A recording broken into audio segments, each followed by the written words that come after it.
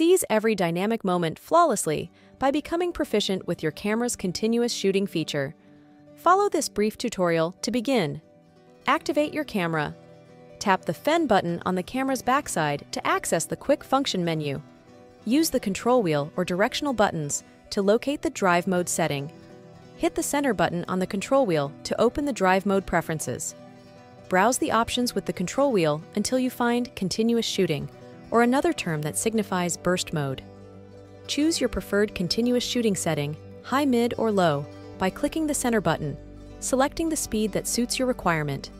Frame your scene using the viewfinder or LCD display. To commence continuous shooting, press and maintain pressure on the shutter button.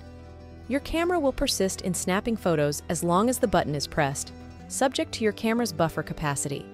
Let go of the shutter button once you've captured the sequence you want. You're now equipped to use the continuous shooting mode effectively. Test out various speeds and subjects to fully leverage your camera's potential. If you found this tutorial helpful, don't forget to like, share, and subscribe for more tips and tricks.